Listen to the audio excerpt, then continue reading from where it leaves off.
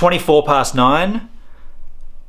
My Road Reel 2017 video application, you might remember it, this guy here, where I vlogged on an old school video camera. One of the givers asked me how I got the footage onto my computer. This guy, Justin Streichman, that's got to be a German name or Polish. Justin, he's having difficulty getting his footage onto his computer, so I said I'd walk him through exactly how I did it. And for anyone else who wants to know how you transfer old school MiniDV footage onto a new computer, this is how I did it. This is how you probably could do it. Now, what you're going to need is a Firewire cable. This guy here.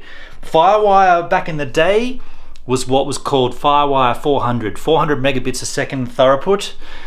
That there is a 6-pin Firewire 400. On the other end of the cable is a 4-pin. The 4-pin was what went into the camera. The 6-pin was what typically went into a computer. Generally that came Firewire 400 with Apple GH4s, GH5s, GH4s, G4s, G5s, the cheese grater ones. But since those days, things have changed. So what I'll do, I'm going to plug this guy straight into the camera. This is the camera here, my old school TRV900. Can't believe this thing still functions to this day. That in there is the Firewire output port. Everyone knows that. We'll plug this guy in there. It's very difficult to do this one-handed. 1 second. And I put it in like bit of a finicky connection. So that's there. Now it's in.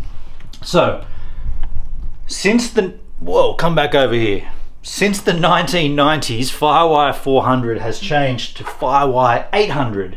And that looked like this. That's 800. And that's what the new Macs were taking. So what you have to do is you got to convert this end into Firewire 800. And I've done that with this little connecting cable. So this guy goes in here, 400 into 800. This doesn't change the throughput. It's still 400 megabits a second, even though this cable is rated at 800. Doesn't change anything. Now that would normally go straight into your computer, but it's been many years since Firewire, and now we have Thunderbolt. And on my MacBook Pro, I don't have any Firewire inputs, but I do have Thunderbolt. So you have to have a secondary joiner. This guy goes in here, and that's your Thunderbolt. That's your cable connection that you need. Old school Firewire, 800 Firewire, Thunderbolt. Now this plugs straight into your laptop, in my case a MacBook Pro, and I've got 2 Thunderbolt ports right here. Plug that sucker straight in there. Just choose one at random. Now it's in now, and I've just pulled it out with my foot. Hang on 1 second. I'll just plug that back in there the right way. Okay, so turn the camera on.